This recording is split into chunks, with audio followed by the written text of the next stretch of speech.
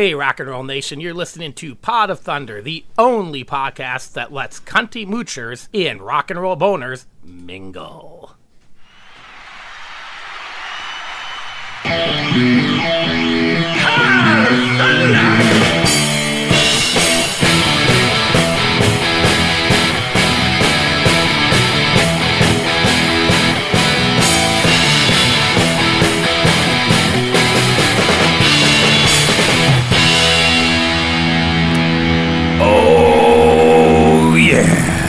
Welcome to Pod of Thunder, the recognized symbol of excellence in rock and roll podcasting, brought to you by Blue Microphones.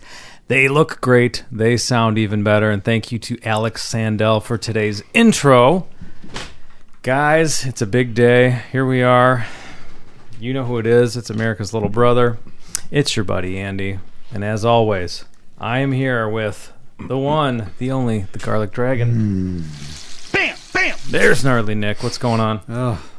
See, you've got your Detroit Red Wings Zubaz pants on today. I do, because we're recording later than normal. I was not going to take my pajamas off just to put them back on again. I respect that. No offense to anybody here. I don't think anybody... Or anybody listening. So you'll be wearing those straight into the sack tonight? Absolutely. All right. So the go-to pants, huh?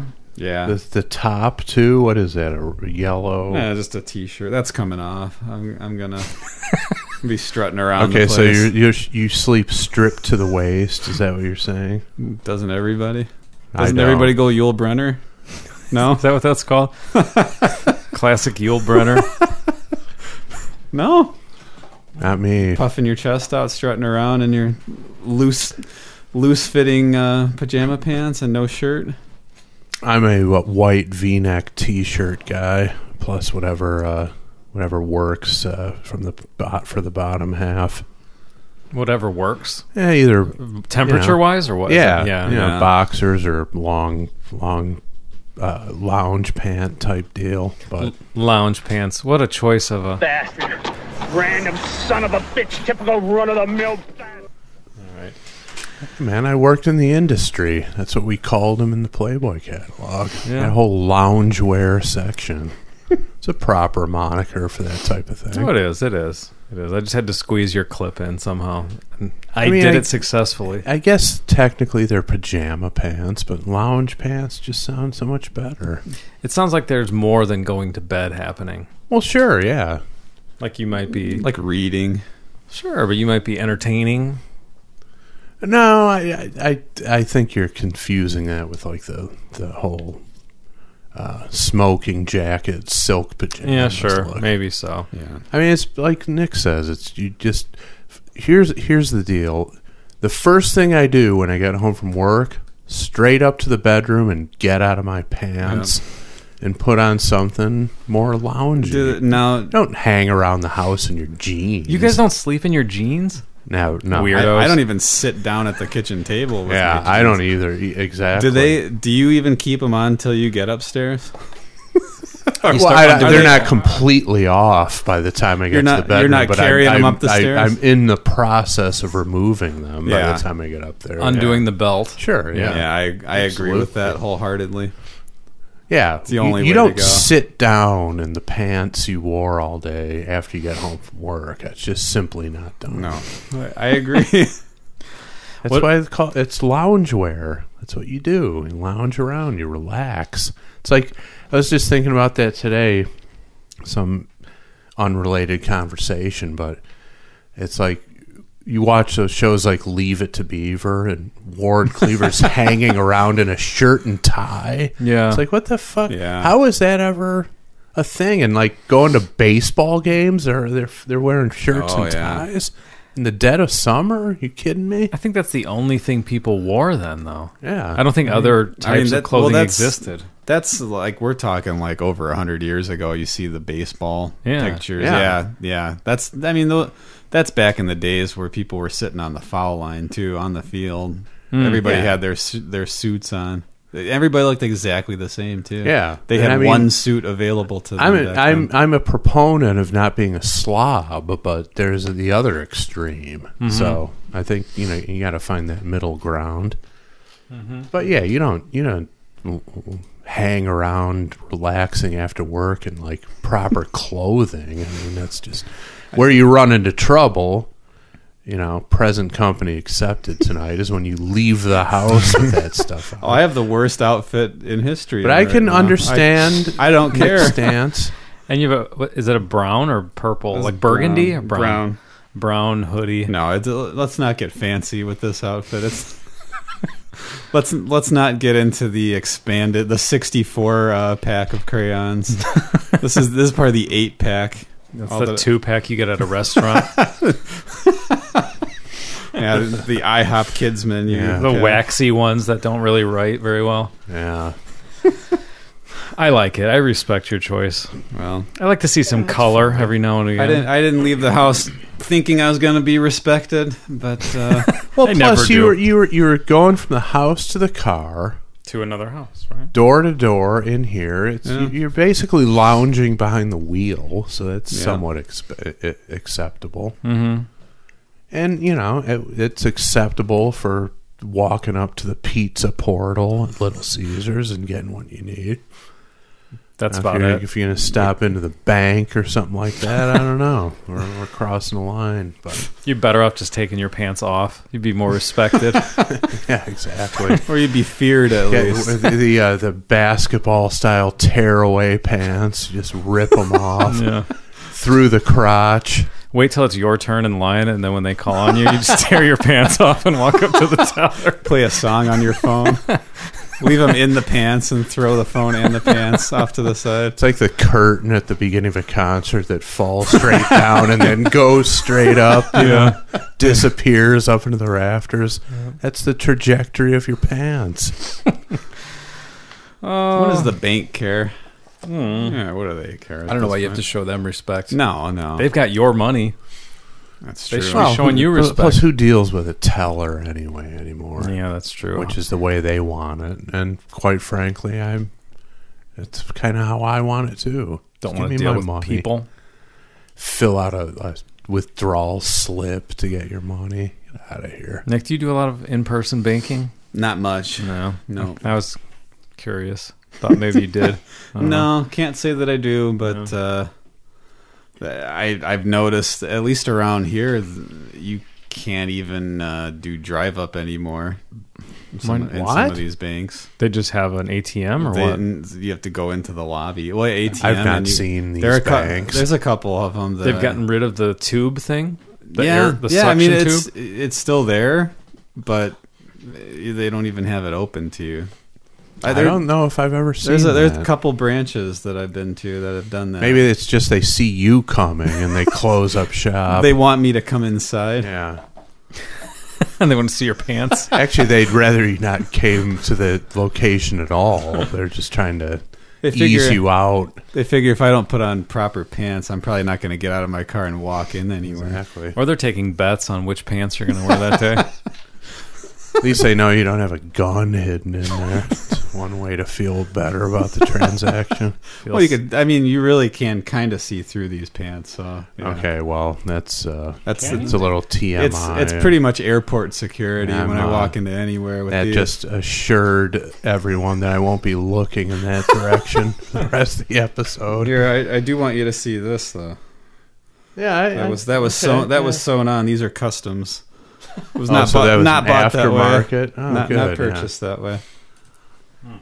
I love how the customize your Zubas. I love how the tips of the wings are pointing at your groin versus the other way around. Detroit Red Wings strategically placed, leads the eye in that direction. So you're wearing see-through pants in a 20-something degree evening. Well, you can kind of see through them. But if even kind of, it might not be a thick enough fabric for this temperature. But again, you're going straight into the car, door to door, all good. At least you're not wearing shorts, like I'm sure plenty of people are wearing tonight. We've talked about this. Shorts and flip-flops. While they're pumping their gas when it's 18 degrees outside. It's like, get fucking dressed, you asshole. I typically see it walking into like a Target. Yeah. I'll see someone wearing that kind of thing, and it's no coat. Or sometimes just a hoodie. Yeah, hoodie, shorts, flip-flops. And then they're good, I guess. And these are the same assholes who go bankrupt because they can't pay their medical bills, catch pneumonia, and complain that, it's not their fault. Okay. Dragging the rest of us down. Put on some pants. I remember from a few years ago that upset a few listeners. They were mad about that rant? I think so. I think there were a few people who were like, well, you tell Chris I don't have to put on pants if I don't want to. Nobody look. Yeah, right. Like I'm actually giving people orders and expecting them to follow them. No, but I enjoyed the indignance that was coming in. They give you a yeah right, you Chris. Don't tell me what to do. That's the world we live in. Guess what, Chris? I'm wearing shorts. Do what I want. Living life my way. Yeah. Well, go no for pants. it. Just make sure you can pay your fucking medical bills. Don't stick the rest of us with it. All right. So back to the task at hand. It's Chris's turn to choose something from the listener submission list. And we will pull a random number here. Now, before we get started, I'm going to give something a trial run here. I don't know if Nick picked up on it, but Andy was engaged in this. I'm going to give a test spin to the Chris Brown rule here tonight. Oh, wow. You know what that is? I did see it on Facebook. It's actually a pretty good idea. I like the Chris You don't Brown typically get good ideas from drummers, but here we have one. Chris Brown is one of my very best friends in the world. I was the best man at his wedding. Oh, wow. He's played drums in a couple of my original bands, including my first one in college. And he suggested after last week's, half a dozen Bushwicks, something like that? I edited 2 out from the final program. Oh, okay. That's how many there were. Well, right. And to warrant editing on this show is an extreme measure. It almost never happens. Right. So Chris Brown suggested that we put a limit of 2 Bushwicks on each selection process. So that means that if you reject the first song, you get to the second song and it's not your liking, you have to decide, do I reject this and risk getting an even worse song on my final shot, or do I go forward with this one? You know what that is? That's the white elephant game. Oh, really? Same rule? Same rule. You got something? Okay, it's ridiculous. I can... Oh, you can do trades. I can trade it, or whatever. I can trade it or take my chances. All right, so we'll do Chris Brown's White Elephant. You want to try it today? I'm going to give it a test run. Here we go.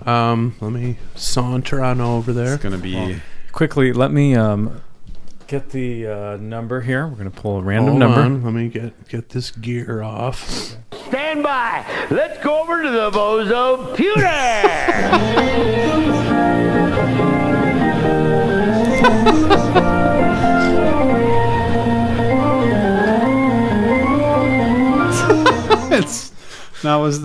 Where did you get that one? Is that Bob Bell? Yeah. Oh, thank goodness. Okay. So 1682, Chris. You see it? Yeah, that's a big yes. Big yes. And again, following... Wait, what was last week's song? Loverboy. Loverboy. Okay, that was only on once. But the previous 2 episodes, we had multiple submissions for the same song. This is a double submission as well. All right. Whew. All right, so no need for the Chris Brown rule today. Yeah, and you guys are welcome to adhere to it or not, but I think I'm going to use that as the basis for my selections moving forward. It's a little frightening, a little titillating, however. It does put some intrigue if you're not in the situation that we are tonight where you instantly pick the first one. You have a decision to make with the second one. So I kind of like it. This is exciting. All right, would you like me to read the thing? Yeah, please do. I'm not hip to all of the information. But right. Well, let's turn the microphone over to Chris Jericho to announce this week's song to Nick, who doesn't know what it is. All right, Howard. This one's called Animal Off of W.A.S.P. by the band W.A.S.P. Okay, so he left out the parenthetical. I did. bit. I did for today. But you know it as Animal, in parentheses, fuck like a beast. So I was thinking, you said Animal. I'm like, okay. I wanted to leave some Def intrigue. Leppard or Wasp. Okay, so that was your end game. Yeah. Okay, I can get on board. Yeah, A couple more seconds of suspense for Nick. Well, and plus, I'm sure I don't know all the songs called Animal that could be on this list. So I wasn't. I was waiting for the band.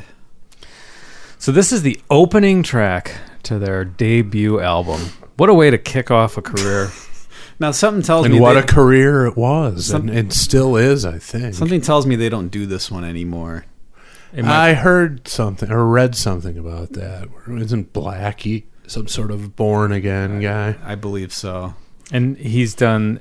I believe Mustaine and Blackie both were doing a similar thing where they removed certain songs from their sets. Like The Conjuring was no That's longer... the only one I remember, but it was like talked about in many, many interviews where it would keep coming up that he didn't want to do that song because the lyrical content was talking about conjuring demons and something. But anyway, back to Blackie. Same thing. Yeah, I mean, this...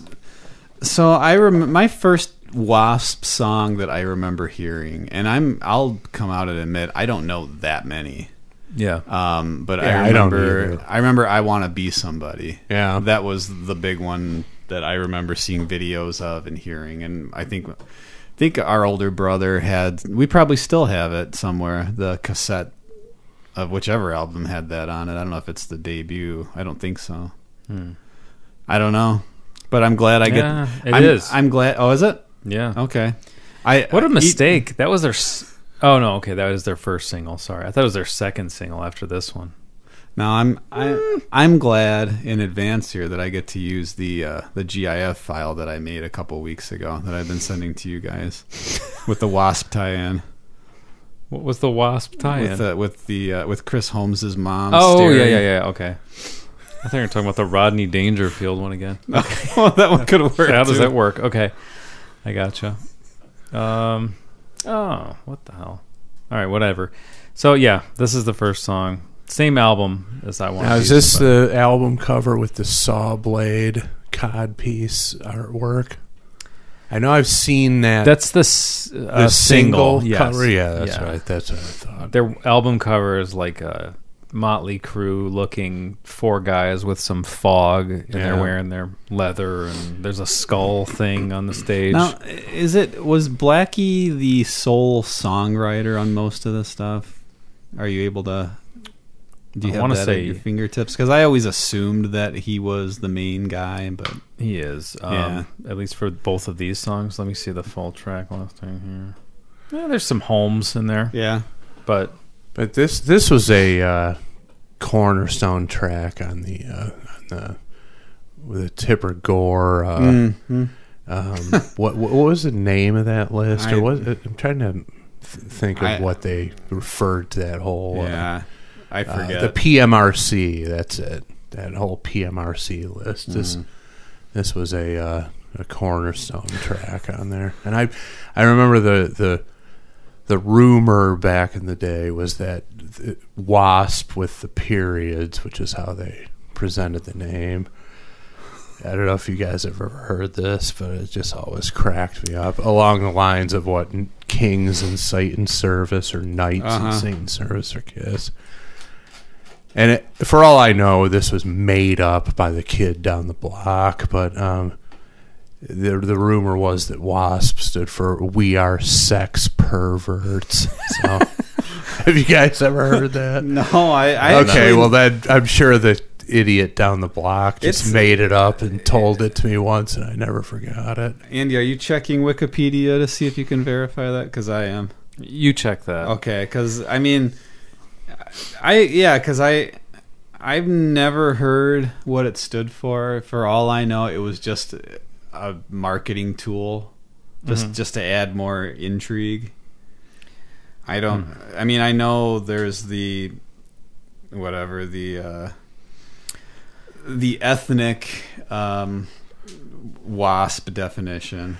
Right. But, white Anglo-Saxon Protestant. Yeah, but as far as the band, We are sex perverts. It's funny. Yeah. Hey, while you look that up, I found a correction for people who are already mad at me for making an error. So I have the version in my iTunes that we see in front of me, and this is track 1. But on the original release of this album, it was dropped, not on the album. But it was not on the album. Not on the just album. So they just released as a single. really? So it was supposed to be the opening track of their 1984 debut album, but 1984. I was going to ask the year. it was dropped, and then it came back on the 98 reissue. So it was just released as a single. Interesting. Well, so Yeah. and if I may, real The quick, band's first single somehow. So they must have just had it on. so they were just going for the 45, throat, huh? Yeah. Yeah, but there was, any press is then good the record press. company didn't have the balls to put it on the full release. And look at the album cover. It's like it's a tiger print athletic cup with a buzzsaw coming through it and blood on the guy's hands I'm a little uncomfortable if I own that, to be honest with you.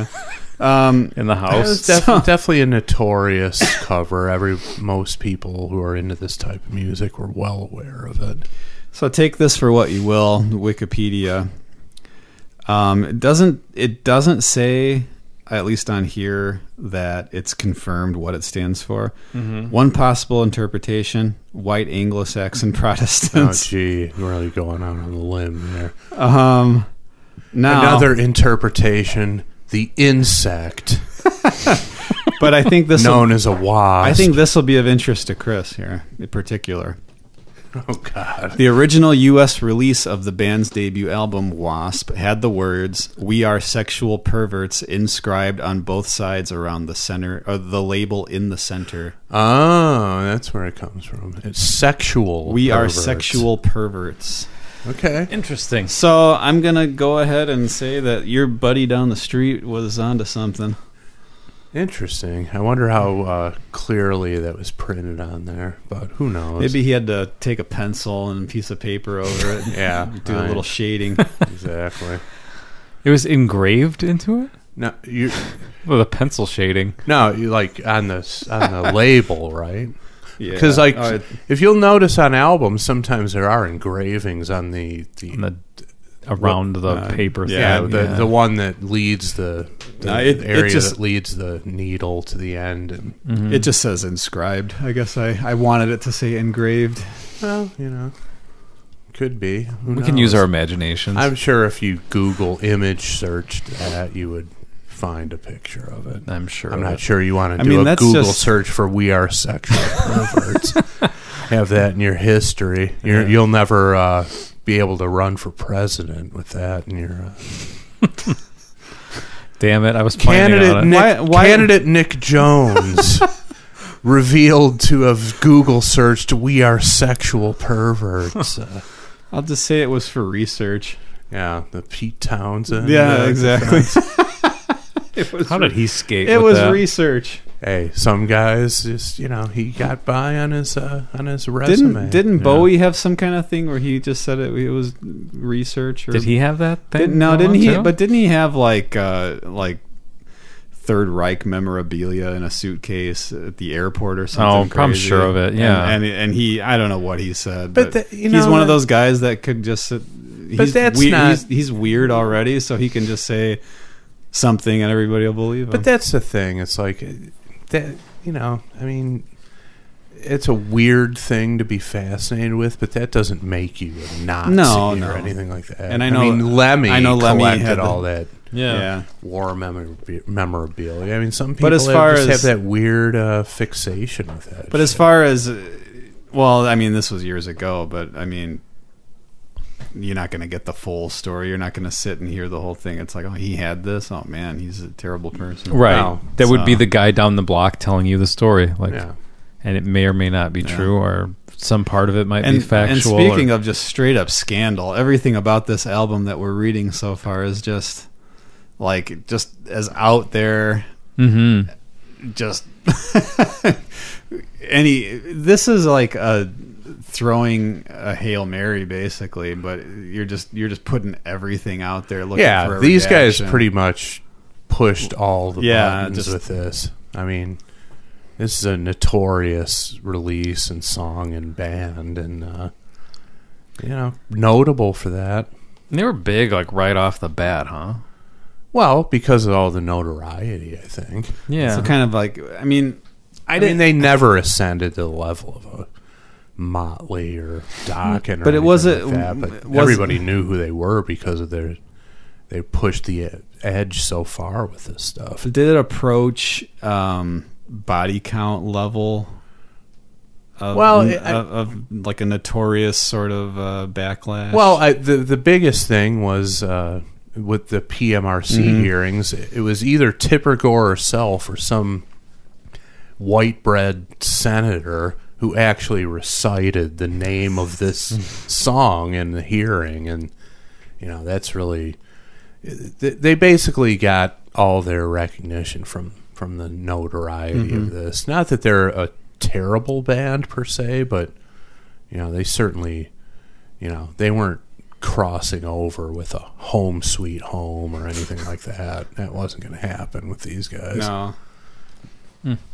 They didn't have any ballads. I haven't gone. Not that I'm aware of, but none that you would have heard. Definitely not. Yeah, no hit ballads. If they had any, they were swing and a miss.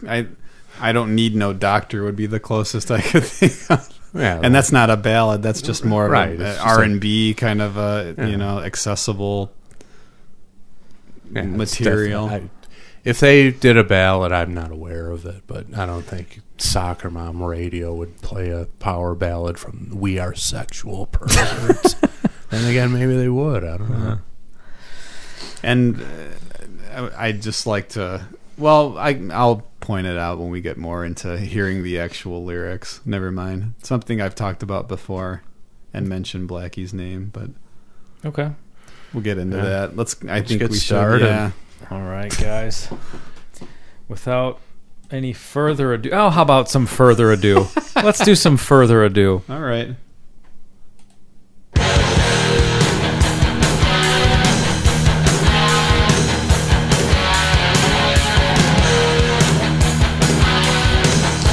Now, I can't think of exactly which song, but this...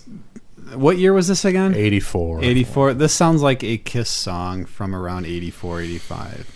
Yeah, Animalize. Yeah, like this. Yeah. It has that same sound to me. Not exact, but it's got... I mean, it's really close, and a similar guitar riff that we would have heard. Like, I can kind of hear Paul Stanley about to come in, with some high note right off the bat. Yeah, and you're also, I think it's bringing to mind, obviously, Motley. Maybe it's just because of the visual image I'm making that connection, but I'm hearing some similarities there, some similarities to Dokken as well. Yeah, sonically. The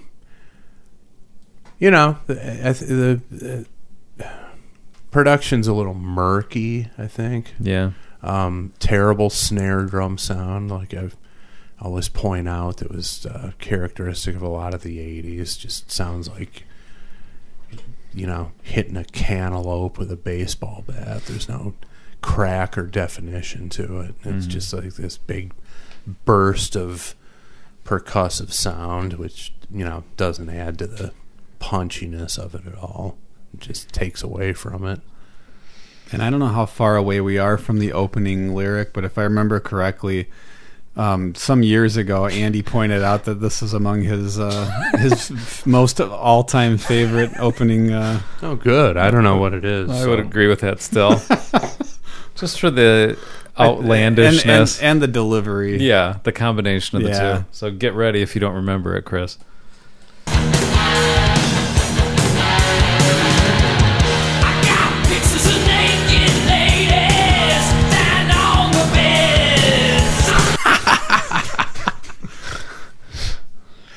Yeah, I got pictures of naked ladies tacked on the bed. Is that what he says? I think it says all around. I thought it was down on the bed. See, we all have different analysis here. High art will do that. This says lying on the bed. I don't know. So instead of rose petals, this is spread on the bed, he's got centerfolds spread out on there. This is already. This band was going like they were trying to disturb. Yeah, well, of course, maximum, and absolutely. Just the opening lyric you get. As of now, it's kind of left to the imagination just how depraved this guy is. That's the subject of the song. Mm-hmm. And I don't even want to speculate on where it goes because I don't remember lyrically. But it paints a fairly disturbing picture right off the bat. And with the vocal delivery. Yeah, Blackie Lawless was known for that, kind of shrill, evil sounding vocal delivery. Yeah. And the weird look. He had like the bat wings going on, almost Gene Simmons like. Yeah. And I think he was playing bass at this juncture. He eventually switched to rhythm guitar. I didn't know that. I didn't know that either. I thought he was all bass. No, he eventually switched to rhythm guitar and brought in a bassist. So, but yeah, these guys were like, they took when Motley Crue in '85 went Theater of Pain, where they just softened their whole image and stuff. W.A.S.P. kind of took the Shout at the Devil vibe and took it to the next level. Got pictures of naked ladies. Yeah, I just love how excited he is about it. And that's such a creep. And it's disturbing in so many ways. But naked ladies is actually kind of a nice way to put it. That adds to the weirdness of the choice for those words. He's actually trying to put it politely. Or something. Who says naked ladies? I used to say it all the time in reference to Playboy. It makes sense there, but in this kind of music, you don't hear it. And but it adds to the intrigue of it, so to speak. Well, and I'm wondering what the context is. Who's he telling it to? Where is he at? Is he behind bars telling somebody? It would make sense. He's like, go in my room, gather up the pictures of naked ladies on my bed. I don't know. Yeah, it's ahead of his time. It almost sounds like the opening line of a Tinder profile. I don't know how basically, you're going for a target demographic with that description in your dating site profile. You quote W.A.S.P. lyrics in your dating profile.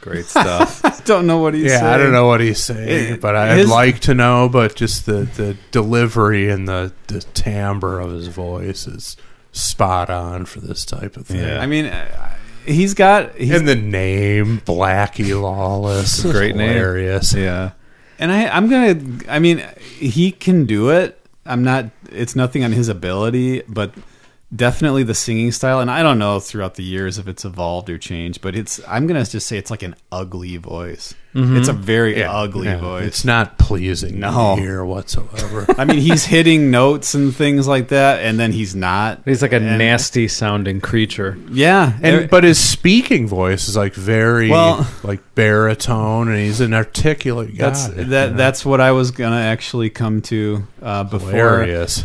Nikki Sixx, Gene Simmons, Blackie Lawless, 3 bass players, similar kind of looks and all that stuff, gimmicks. Mm-hmm. All 3 of them, kind of try to portray the madman on stage and the persona. And then I always got the feeling they absolutely are getting their jollies when they sit down with an interviewer who's looked at their album covers, listened to the music, looked at the videos.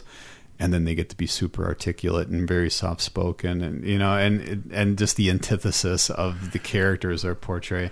That they're absolutely loving the fact that they're doing that. And what you just touched on something that is just what these guys are all about, and it's so easy for them to do, and it's manipulate the public. Whether you're talking about Nikki Sixx and what's going on lately with the whole farewell tour and stuff. It's like, who didn't know that was going to happen, who didn't know that it was going to generate all this massive publicity? It's exactly what they were going for.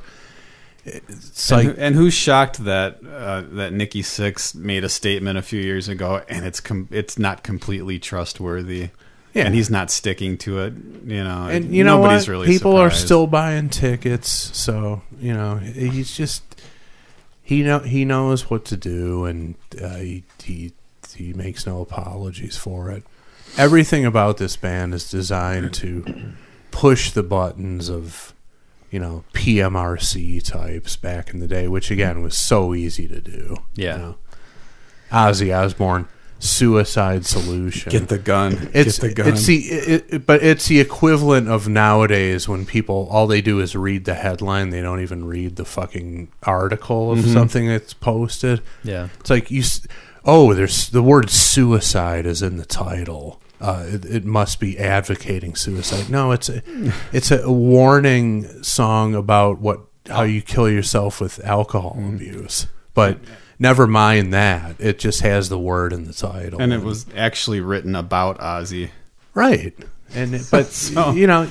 Don't investigate further. It's just got the buzzword in the headline, so that that's all you need. Ban it, get rid of it.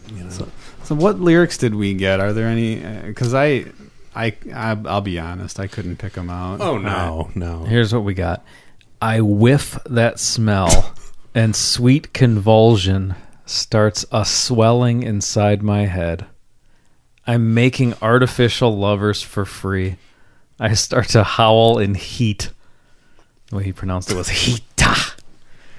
Making artificial lovers. I don't know what that means at all. For free.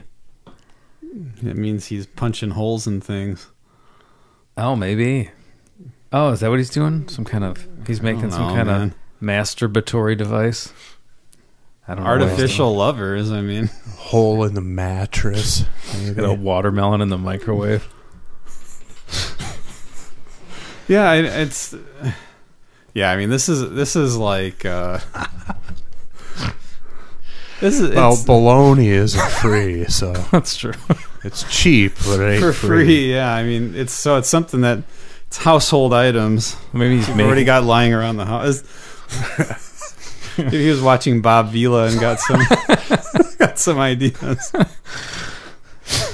No, I don't know if Bob Vila did that. You probably had to go to the hardware store for that stuff. But yeah, it's very, everything about it still, we're not that far in. We're not even that far in, but it's just disturbing. This character, it's absolutely a repulsive, scary weirdo. He's clearly a extreme sexual deviant, bordering on criminal. And you have to imagine it doesn't end there.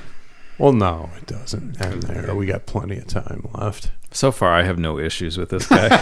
No, why not? It's just a normal adolescent boy. What do you want? It's just a boy with needs. We want people to not keep this stuff bottled up. We wanted to talk about it. Well, here it is. Here it is. Let's continue.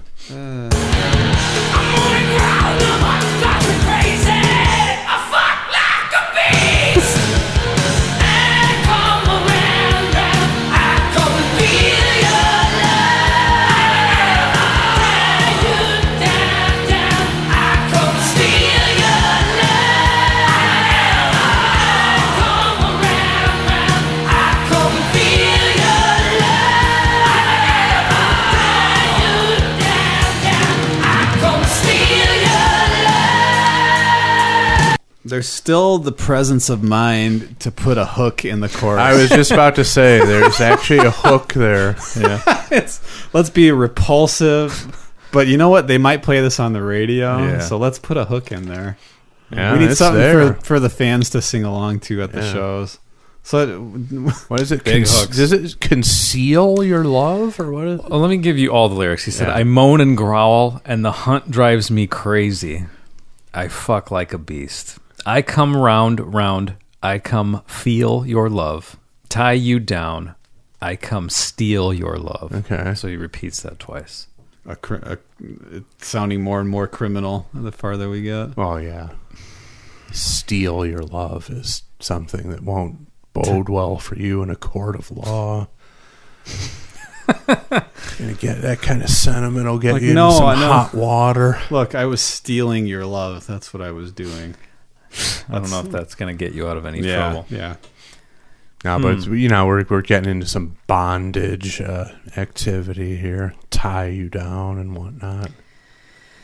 I have an interesting tidbit about the lyrics. I don't know if we're interested in this yet, but is it from Shakespeare or something? No, but it says, according to a 1997 article that was in the reissue of the W.A.S.P. debut album, it says Blackie Lawless wrote the lyrics after observing a photo of two lions mating in National Geographic magazine. Okay, that kind of explains the title, but it doesn't. That's it. Lions have pictures of naked ladies strewn about wherever they sleep. I mean, what? That probably just gave them the title. Huh? Lions tie each other down in the jungle. How does that work? So I was going to say, there are some elements that it explains, like some of the howling and heat and drives them crazy. That stuff kind of makes sense, but the picture doesn't make any sense. I don't know about lions, but I do remember hearing years ago, I don't even know if it's true, but I do remember reading somewhere that sharks, the male will like bite onto the fin of the female so she can't get away. I wonder if he got into some kind of animal dominant absolutely act like that, and that's what I'm almost positive that the lion's penis is barbed and it can't be ejected until the male does what he does, and then the barbs go back in. Does that make sense? It would create pain for the penis to leave against his will. Basically what we're saying is animal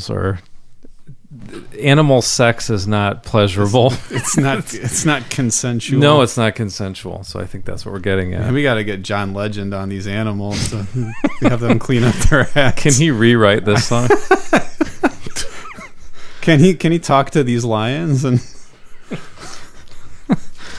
I hadn't heard that specifically, but I mean I have heard certain things in the animal kingdom that It's not necessarily a pretty experience. No, you don't want to. Yeah, there's no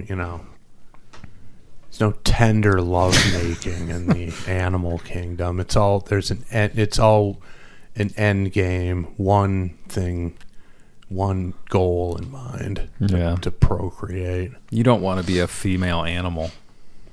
Unless you're a praying mantis. Well, okay, I guess there are exceptions to the rule, but I just mean as far as the intercourse part of things. It seems like it's a very, violent experience at times. So it's I guess if he was reading an article and it went into all that, it probably is perfect material for a band who wants to just go as far over the top as they possibly can. Well, it worked. Perfect subject that's why matter. Anybody ever talked about them, really. I mean, musically, if we're getting back to the sonics of it, I don't know about you, but like whenever he's singing, the music just gets completely washed out in the background. I can't even make out what's going on. And I'm not even paying attention to anything else. Right. I don't know that I can if I tried. Yeah, but even if you were, it would just be it's a mess behind it. There's no clarity to it. What are you laughing at over there? Laughing at it. I was looking if I was correct about lion penises. And I found the phrase keratinized penile spines along the glands and or shafts. So there you go. Yeah. So a road warrior's kind of a look down there. Exactly. Terrible. Okay, let's continue.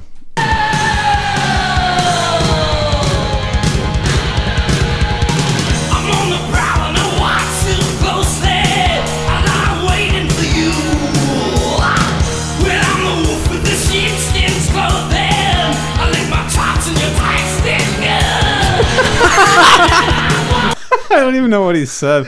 Did he say I'm a wolf in sheepskin? He did. Yeah, we all know what that means. Oh, He's cognizant enough to wear a condom. That's another interesting bit. That was the 80s. Yeah. So I'm an absolute maniac. But hold on, I don't want to get protect yourself. I don't want to get what's floating around out there. Mm-hmm. I'm on the prowl and I watch you closely. I lie waiting for you. I'm the wolf with the sheepskin clothing. I lick my chops and you're tasting good. That's what that last line was. Yeah. Pretty solid for this type of subject matter. Mm-hmm.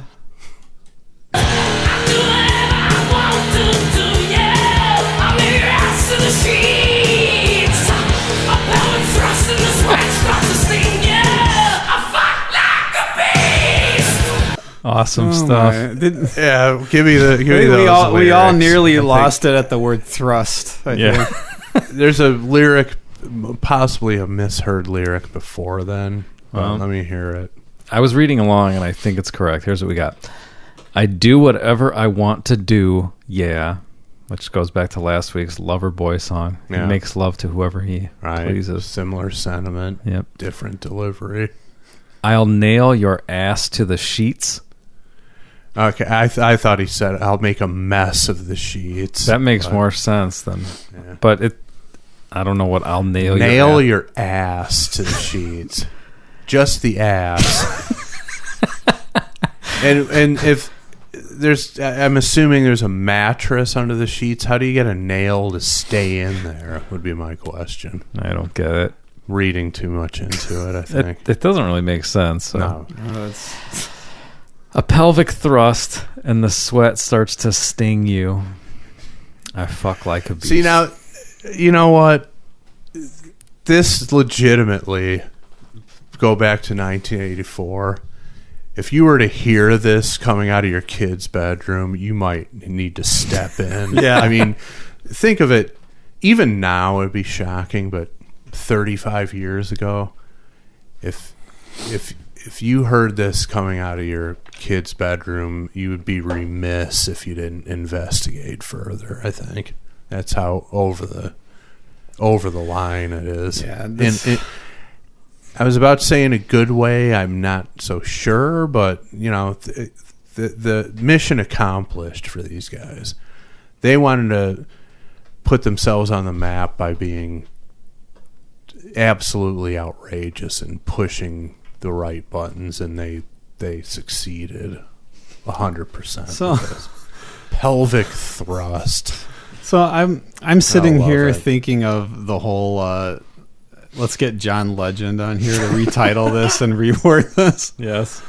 I want to follow up on that at some point, or hopefully the Facebook comments will erupt with politically correct lines from this song. Rewrite this song. I'm hoping that that little by little we'll all work together to make that happen. But I'm thinking, I don't know why it popped in my head, but was it the Pet Shop Boys who had that "We ain't nothing but mammals, let's do it like they do it on the..." Who was that? Oh, that was Bloodhound. Yeah, Bloodhound right, Gang. Okay, yeah. Sorry, Pet Shop Boys. Yeah, but yeah, Bloodhound Gang had that hit, and that's popping in my head as far as a a humorous, more innocent take on the similar subject matter. Yeah, my favorite lyric from that song is, "We'll do it doggy style so we can both watch X-Files." I don't know why that lyric has just jumped out at me immediately, and I've always remembered that. But the song from sort of that era that I think of obviously is 9 Inch Nails. I want to fuck you like an animal. That's Was true. that Closer? Closer, yeah. Similar sentiment, you know. But hey, it's Trent Reznor. It's alternative rock. That's acceptable, you know. Nobody's canceling Trent Reznor. And that was all over the radio and MTV. Yeah. Nobody's canceling Trent Reznor because he's cool, you know. He's cool, and he's got a sensitive vibe to him, though. Right. Oh, he's portraying a character. He doesn't really mean it. Yeah, okay. Whatever. Blackie Lawless. The cancel culture picks and chooses who it wants to obliterate. Just like anything else. It's just... What were we talking about? Blanking about who we brought up earlier, but it's like... If you're likable, you can get away with certain shit. Oh, yeah. But if you're not, you're done. You're finished. That's it.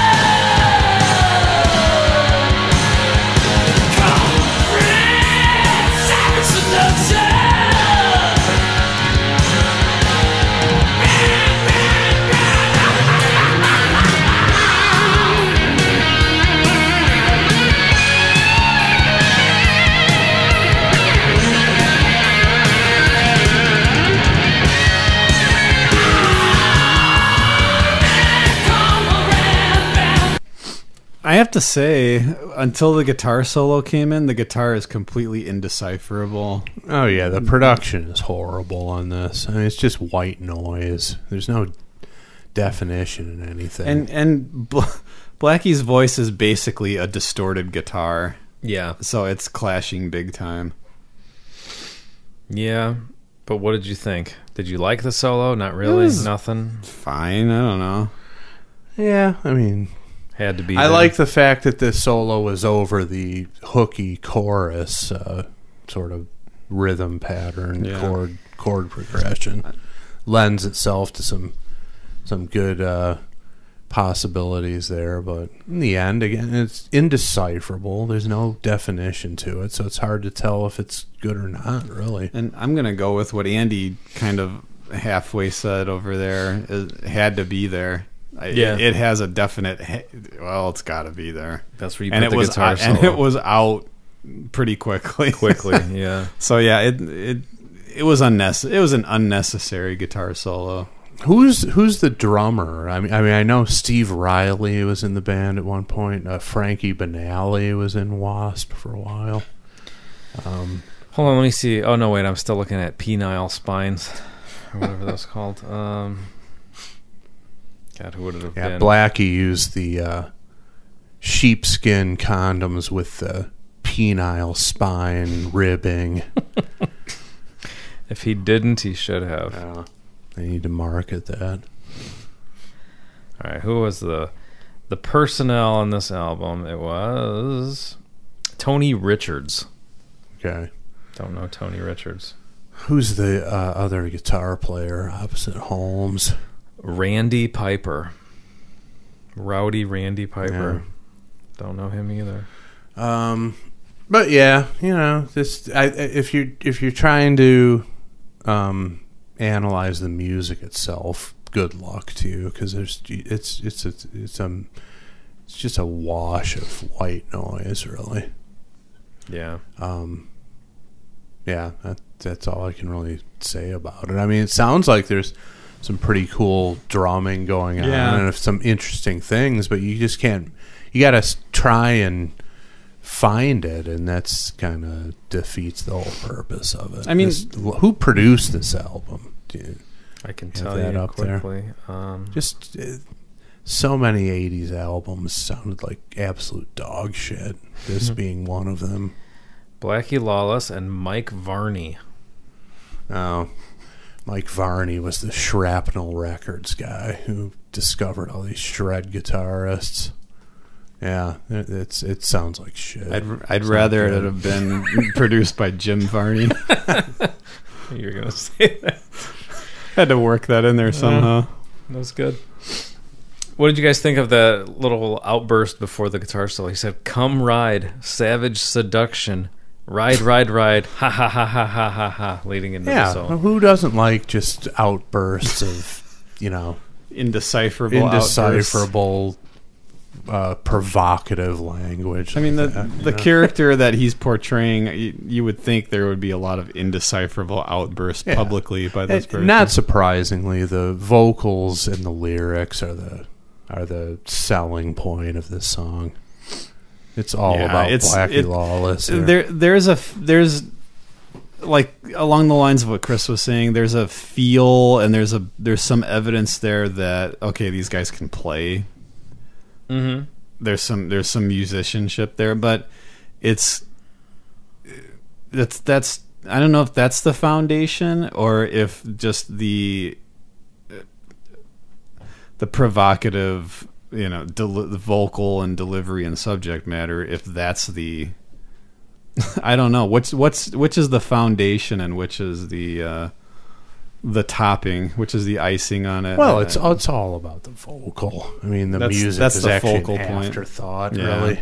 Yeah, but it seems like there are a few moments where you can tell, these guys, they are an actual band. It's not just.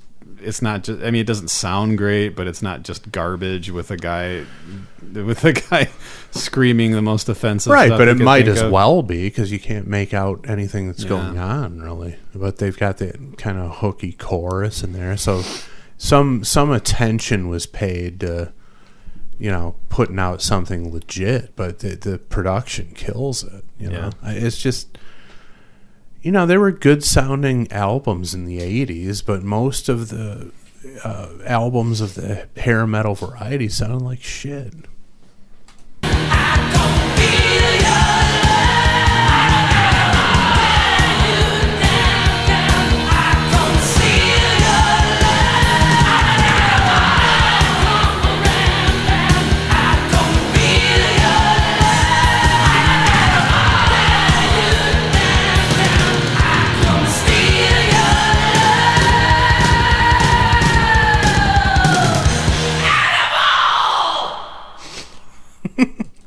Okay, then. That's it.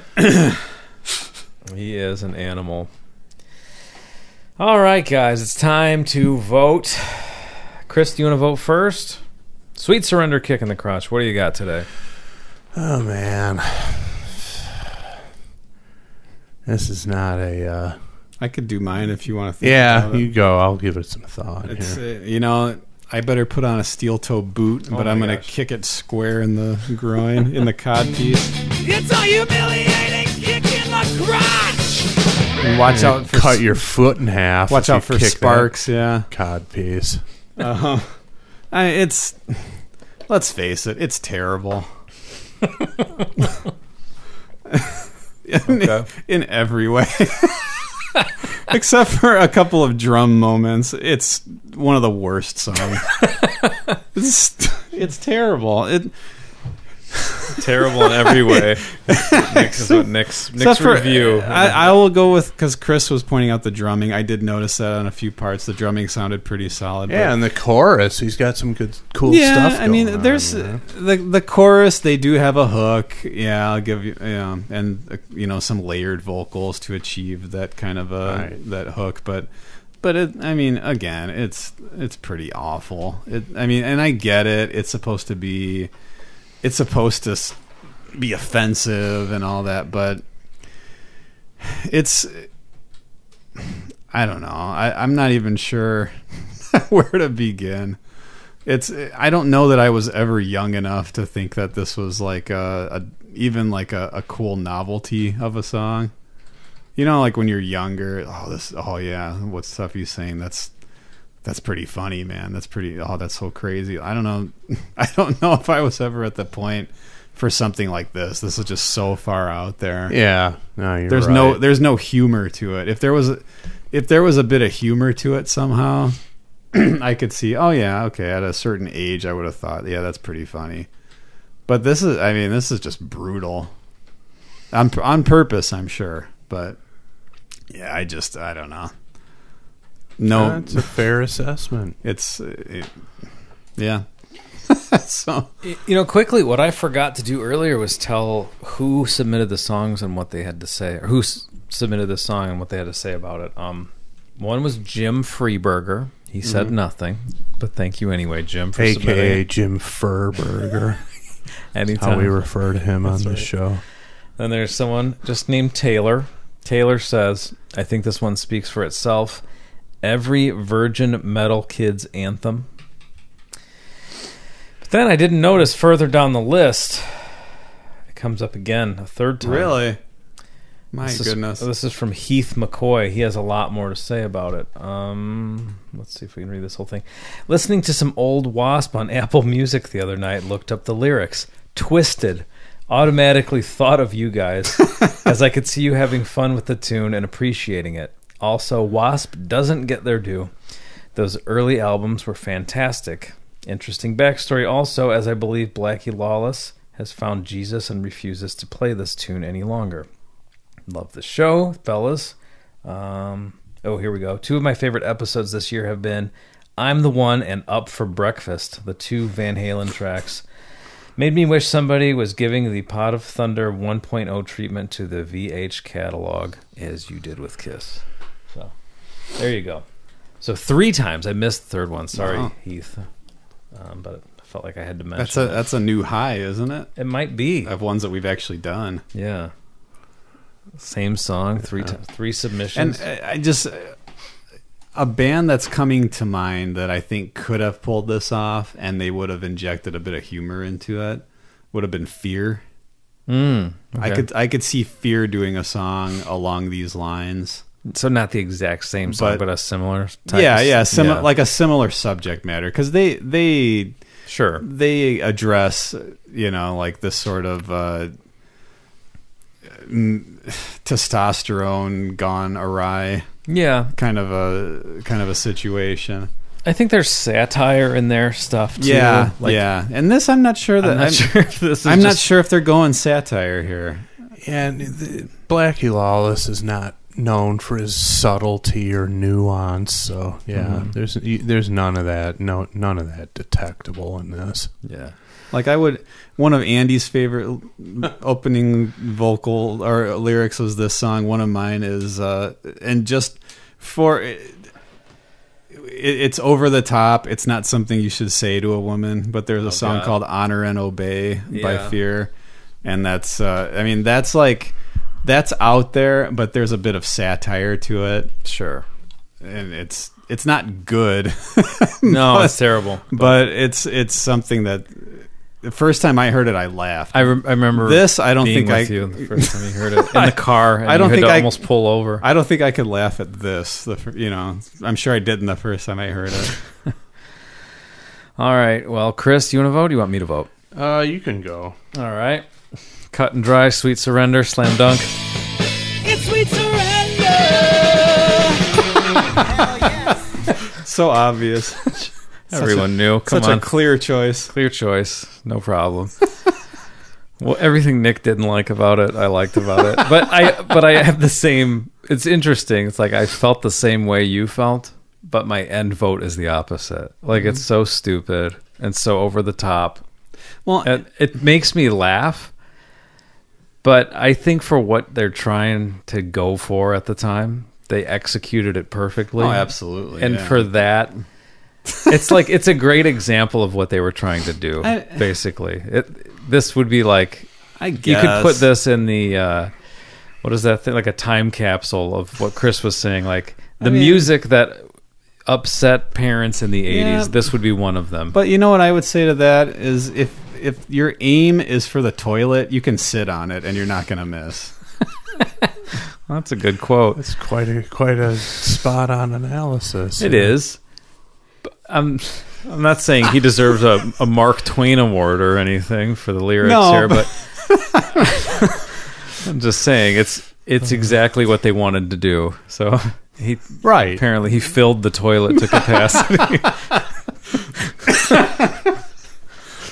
To get a plunger out. Yeah, it was a 4 flusher.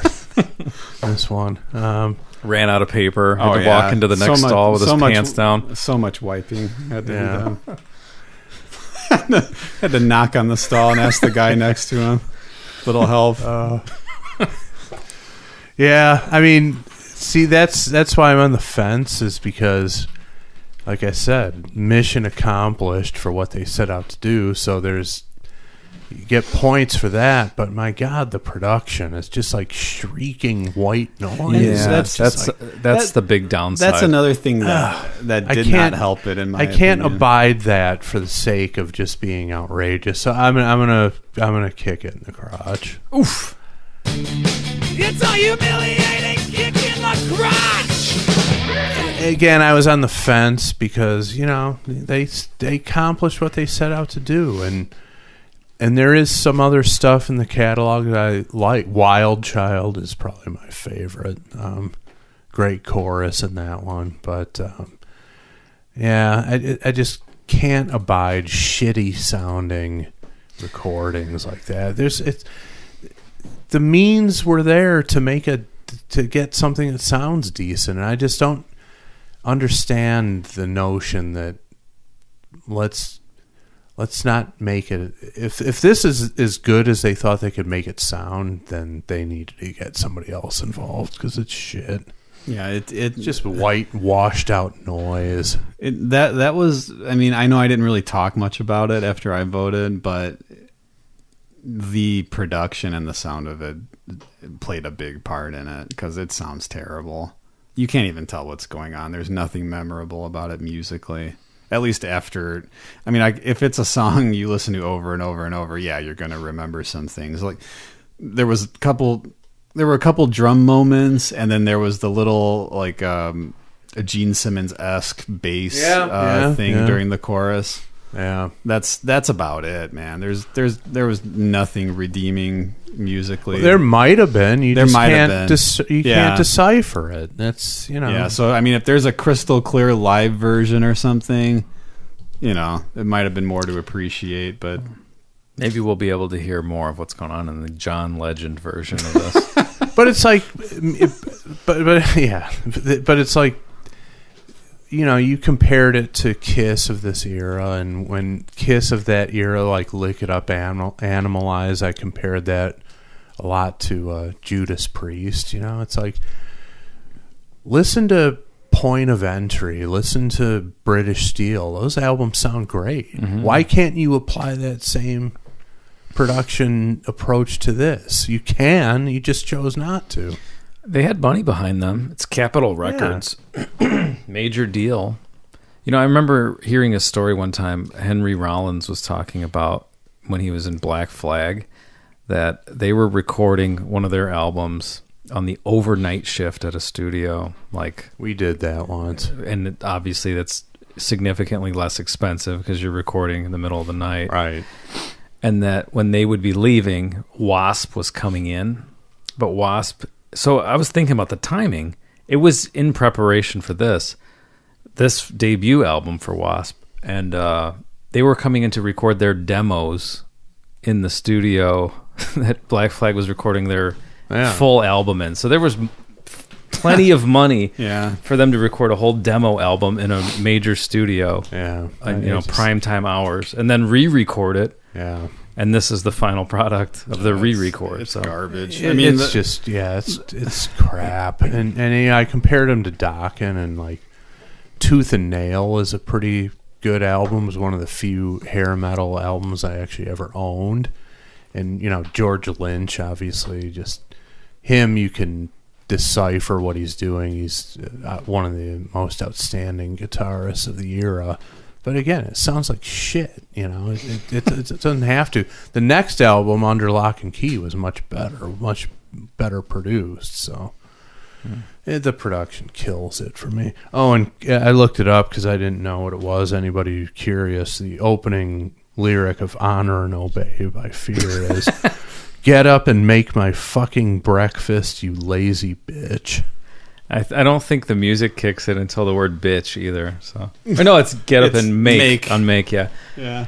But it has a little bit of a. I'm gonna try that on my wife tomorrow morning. See how that works out. Try to throw in the leaving style delivery. I won't live to see my 53rd birthday on a week from the day that this episode is released. No, you won't. Not recommended to anyone. So there you have it. I'm sorry if you were pulling for this song to be a classic. That's just the fucking way it is. Got to deal with it. Well, and like who is the guy who said every virgin metalhead's Was it Taylor? Yeah, those virgin metalheads are the guys who grow up to be frat boy rapists at colleges around the country. Yeah, like just have no idea how to go about luring a woman into the boudoir. Yeah, this isn't really a song of forcing seduction. themselves on women. You know, the whole Me Too movement has come about because of guys who are inspired by this type of material. It's true, you know. People listen to this shit and they take it literally. That's the problem if you take it literally. Yeah, like thinking it's cool to do shit like this. No, you know? Andy and I talked about it too. Like all this fucking edgy fantasy porno stuff that's out there. It's like nobody does this in real life. It's all people make believe. Yeah, you know. I don't even want to go down that rabbit hole. What example are you going to give? Well, our listeners are worldly people. You know, think about it. You know, who has these fucking like the 50 Shades of Grey? Sure. What do they call that? A fucking it's like a seduction room or something, like a dungeon where you've something. got all these apparatus. Nobody has that, and anybody who does is going to be ending up in jail in about 6 months.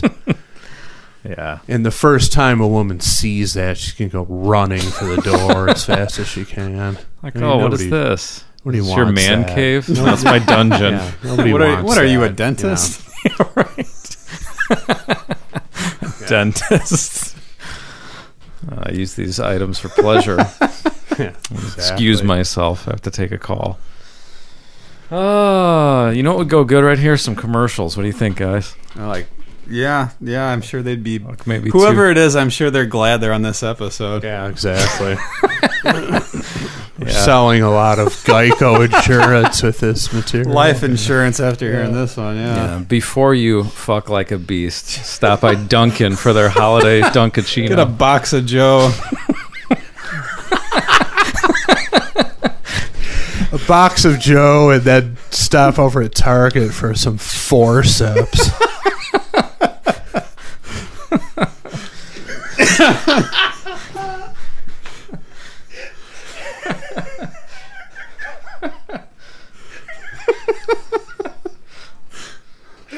Send away. Yes, Chief.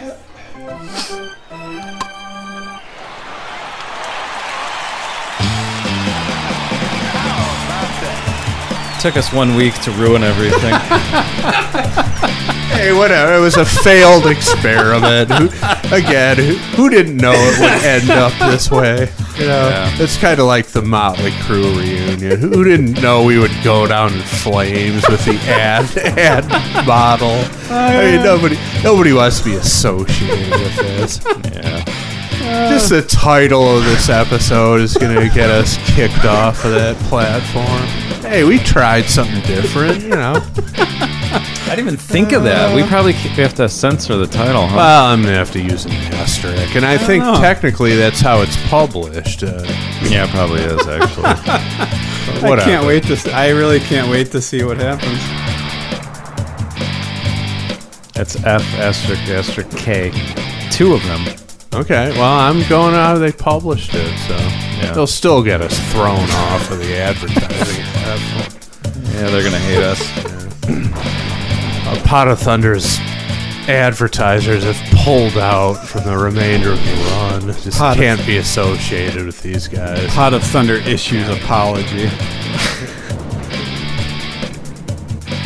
Blackie Lawless got us in trouble somehow 35 years later. See, he doesn't play it, though. He's washed his hands of it. That's true. Can't blame him now. Hey, so last week, didn't we have a rule that we came up with that we were going to read? The latest one? The latest Yardo questions. Did we? That's what Andy said. Yeah, that's fine. We were trying an experiment. You don't want to be like Nikki said. Oh, that's right. Okay, I remember that. So we got one during the show. Wow. So I'm going to read that one. Doesn't get any fresher than that. No. As fresh as a plant-based breakfast sandwich from Dunkin' Donuts.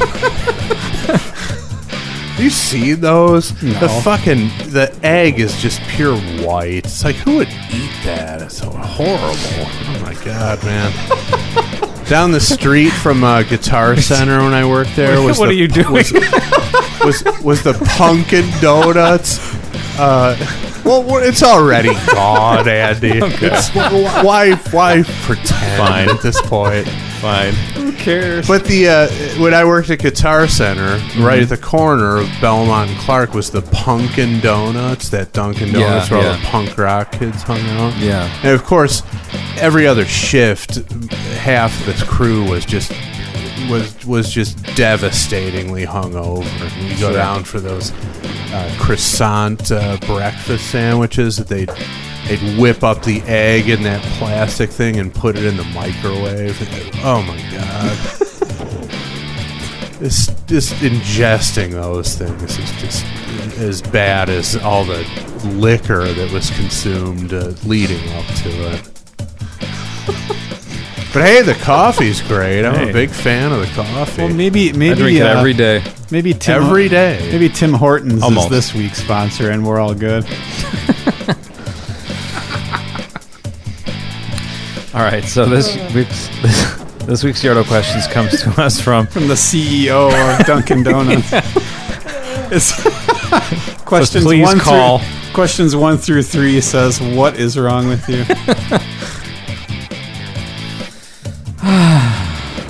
Whatever. Yeah, whatever. Who didn't think this was going to happen? So this comes to us from Doc Curry. Ooh, interesting here. So I've seen this come up on several Yardzo questions, and I almost always skip it because I think we talked about skipping this before, or maybe we dealt with it, but because of the rule, We're locked in? yeah, we're locked in. Got to do it. Question 1. Marry, fuck, kill game. You marry one, you fuck one like a beast, you kill one. I added like a beast. All right. Wait, what? I don't know what this is. I don't even know if I want to know what it is. What is it? So you've heard of this game where I've not heard of this. You name 3 people, and then you have to choose what you'd like. You have to give each one of them a title or whatever. So you marry one, you fuck one, you kill one. So I don't know why kill. See, the thing that always rubs me wrong about this is that it's kill. Like, I get the idea of marry one, fuck one. Pardon my... I can't believe I'm saying such vile words on this Dunkin' Donuts podcast. With your Arby's cup right next to you. This week's show is brought to us by Arby's. Now, Arby's would not care. No. Arby's would be all over this. Arby's would make... Give us a call, Arby's. Arby's would draw Blackie's codpiece out of Arby's sauce and post it on Twitter. They don't give a damn at Arby's. No, they're... That should be their... exactly the way you worded it. That should be their slogan. We don't No, give it should be a they. damn. They don't give a damn at Arby's. Could you imagine that on a cup?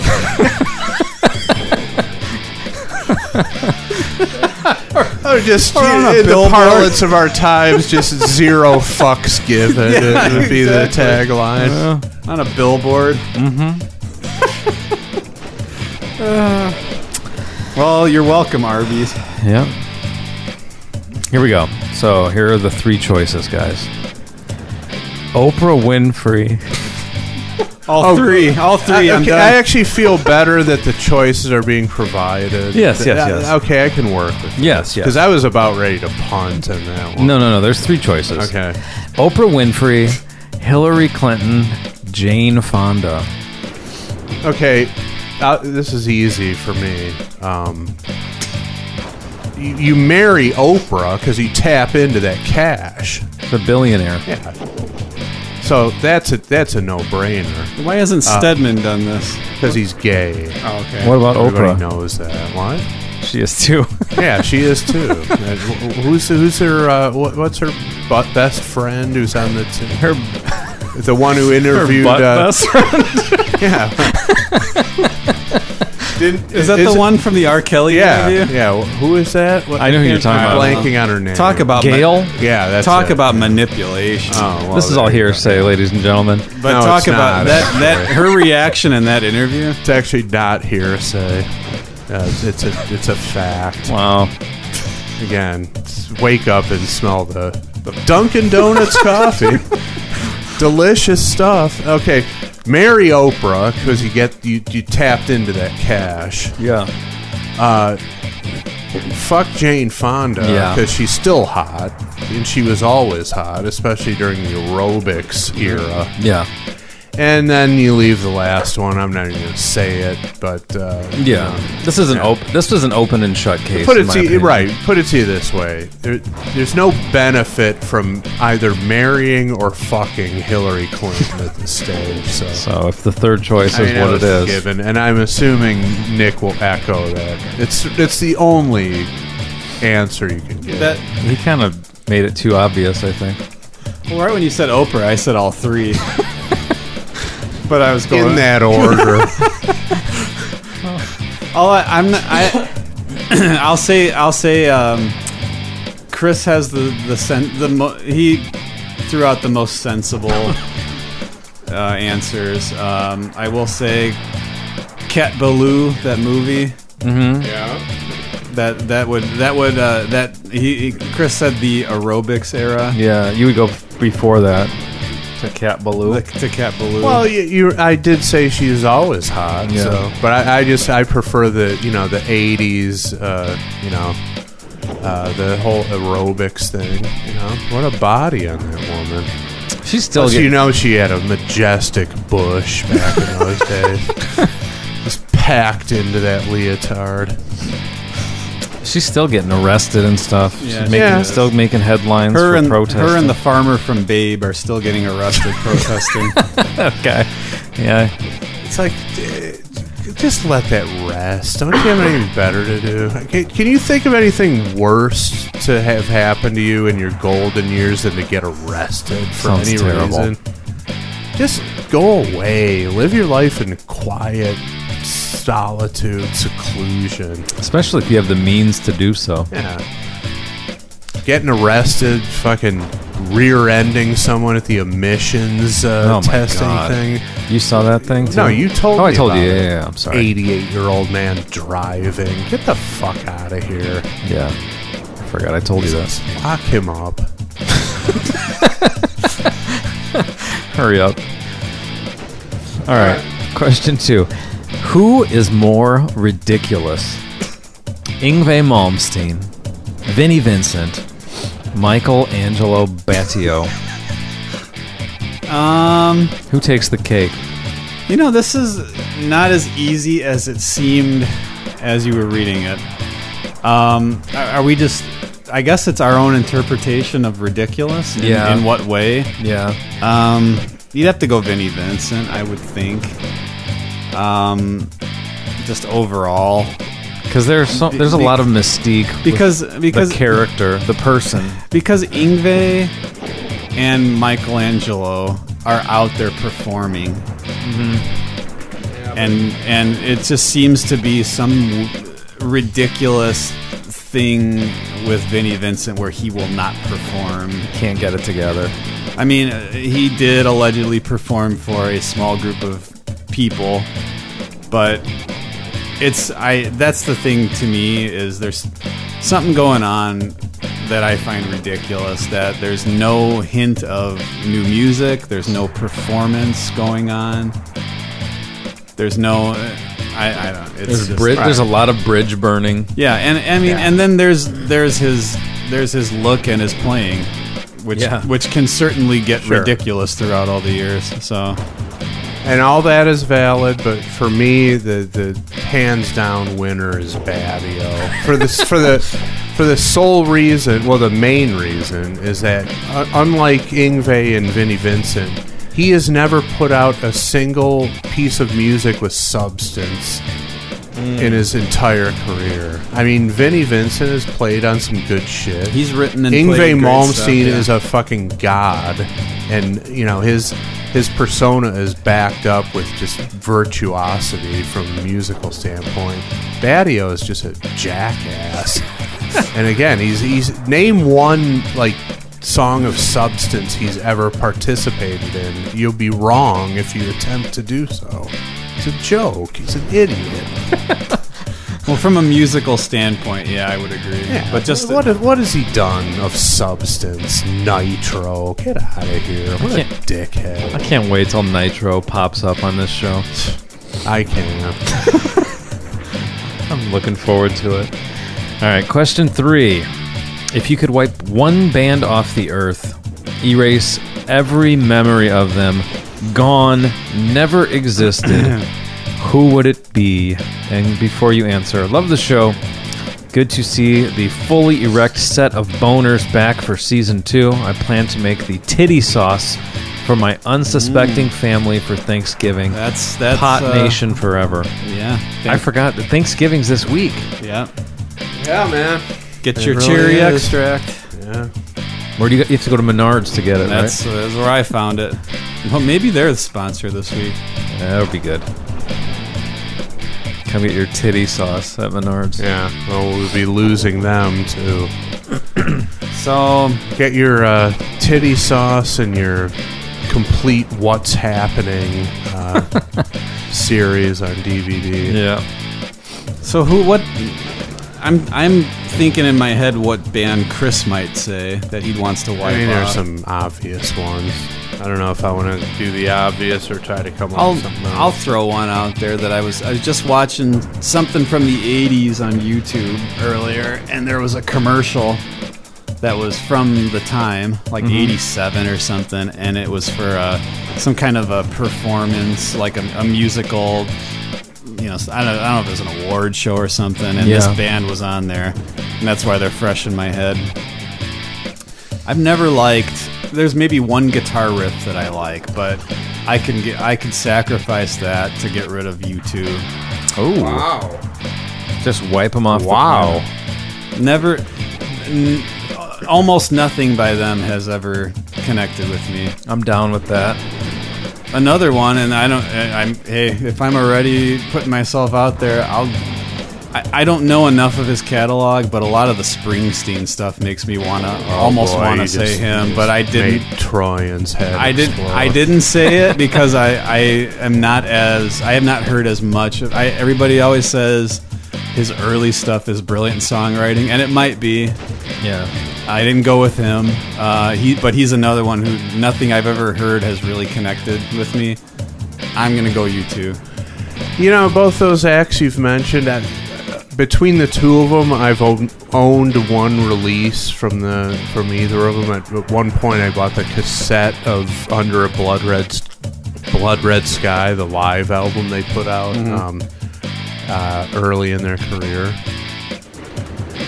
But I don't know. I can respect both. I mean, they both bands have put out dozens of undeniable generational anthems from my perspective. So,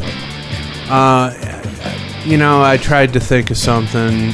I'm just going to go with my go-to, but I'm going to single out this individual, Jeff Lynne. Fuck ELO. Fuck the Traveling Wilburys. Fuck all of his producing that ruined some otherwise good albums. Had he never existed, the rock landscape would have been much better. The guy his only talent is latching on to musical icons and masquerading as one himself by association. A complete dickhead. All right. Well, there you have it, ladies and gentlemen. Thank you to Doc Curry for your Yardo questions. Enjoy that titty sauce. Do they make it just cherry extract, or they have like bottled titty sauce? Larry the Cable Guy's titty sauce or something. Guy Fieri is titty sauce. Right. Nick, you might want to get in on that. That's not a Be the bad titty sauce idea. guy. I mean, hey, like like Chris was saying, go ahead, be outlandish. 0 F's given. Just call it that. Put it on the shelf. Yeah. Who cares at this point, right? You could be the Blackie Lawless of, fruit extract. They'd probably go in the olive oil or salad dressing area. Yeah. Somewhere in between there. Yeah. You have Ken's Thousand Island, Nick's titty sauce, side by side on the shelves. Now, I alluded to this earlier. A week from today is my birthday. Damn, December 2nd, turning 53.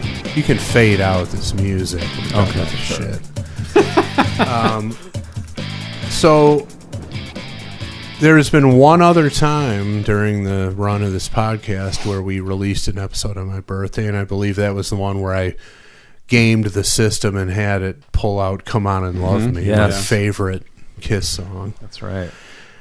We've got, in the words of Paul Stanley, we've got something special and spectacular planned for Monday, and that ain't no joke. That's true. The shit we have in the works will change everything.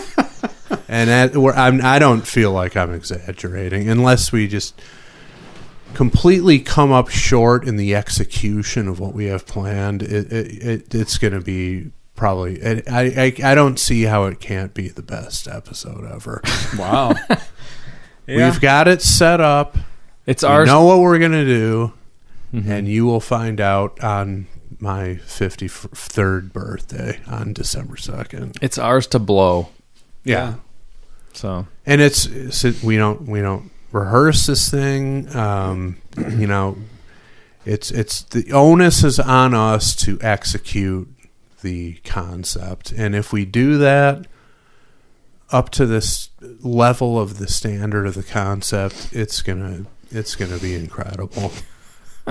Do you I disagree? agree. I agree 100%. Yeah. I mean, we've done a little, set things up and a little bit of preparation. I mean, it's just it's all the tea leaves are lining up for this thing to be just incredible. Yeah. So there you go. 7 days away from right now. Count down the days on your calendar till the greatest episode of Pod of Thunder. Wow. Almost 7 years in, 6.5 years in, or whatever it is, a little more than that. Still putting out good stuff. The best episode that far in. How about that?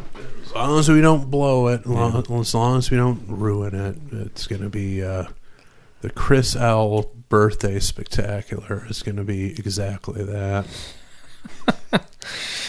Yeah, now I have more ideas in my head. I have none, so good. I'm looking forward to it anyway. Even though I have much less certainty than you guys do. You just experience it and react. That's all I'm going to do. That's all we need out of you. Perfect. All right, well, until next week, that's going to do it for today.